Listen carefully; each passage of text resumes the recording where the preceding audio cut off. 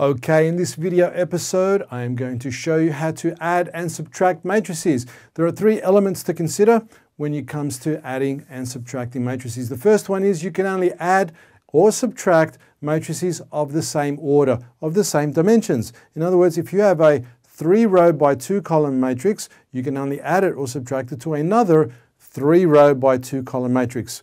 Now, the next element to consider is that you can only add and subtract corresponding elements. So row 1, column 1 can only be added to row 1, column 1. And finally, the last element to consider when it comes to adding and subtracting matrices is that the answer will always be of the same dimension, of the same order as the previous matrices you're adding or subtracting. So let's do some demonstrations so we can start to gain more clarity with respect to rows and columns. Now, all matrices have got rows and columns, and it's denoted in many textbooks as M by N. Rows for the M, columns for the N. So let's have a look at some examples. Let's say we have a matrix, and it's one like that. How many rows and columns does that have? It has 1, 2, 3, 4 rows and 2 columns. So that's a 4 by 2.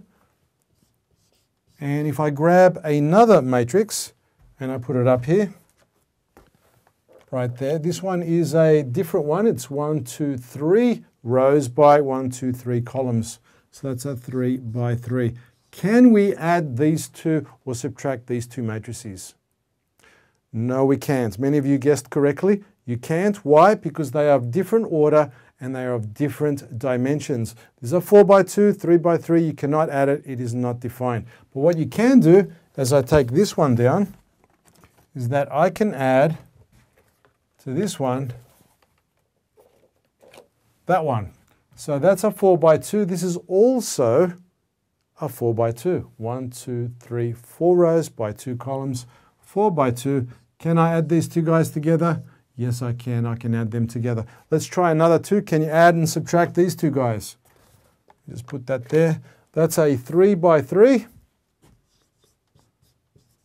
And can I add that to, say, this one over here? 3 by 3.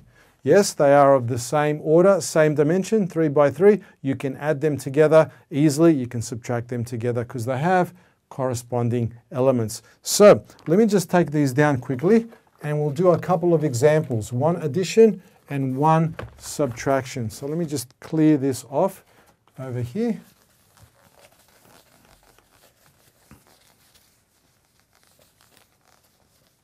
Okay, let me just expose the first one. Here's the first one. We'll be adding these two matrices together. Okay, the first one is 4, -3, 5. We have 2, 1, 0. First of all, let's check out the dimensions, rows and columns. The first one is 1, 2, 3 by 1. So that's a 3 by 1 matrice, and this is a 3 by 1 matrice. 3 rows by 1 column. So the answer will be also a 3 by 1. And yes, you can add them because they are of the same dimension, of the same order. So let's go ahead and add them. All we have to do is add corresponding elements. So I'll just put the brackets in. This is a very easy process. So we simply add the same corresponding elements. Row 1, column 1, we have the 4 and the 2. Let's add them together.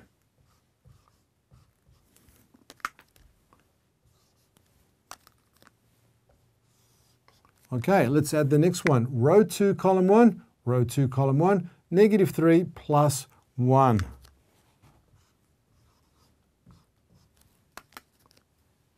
And row 3, column 1, row 3, column 1, 5 plus 0.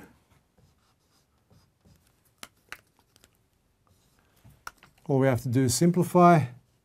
The answer will be, again, of the same order, it will be a 3 by 1, since the other two are 3 by 1. So let's add them together. Nothing could be easier. 4 plus 2 is, -3 plus 1 is, and 5 plus nothing is 5. And that's our answer. 3 by 1, 6, -2, 5.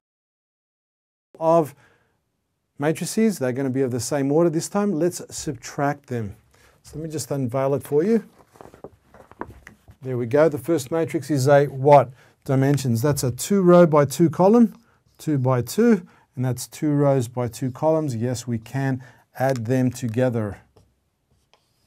Okay, let's go ahead and do this. Corresponding elements, row 1, column 1, row 1, column 1, 7 and 3. We're going to subtract now.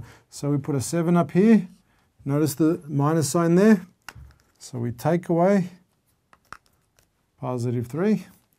Let's go row 1, column 2, row 1, column 2, 5, take away negative 6. Notice there's 2 negatives here. 5, take away negative 6.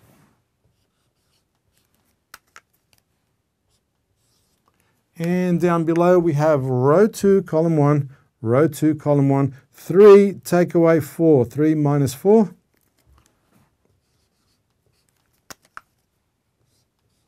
And we have row 2, column 2, row 2, column 2, 0, take away negative 1. 2 minuses, watch out for that.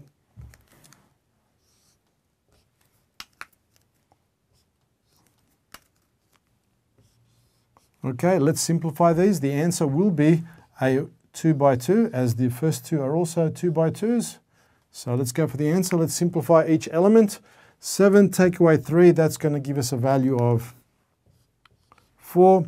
5 take away negative 6, that's a big plus there. 2 negatives make a plus.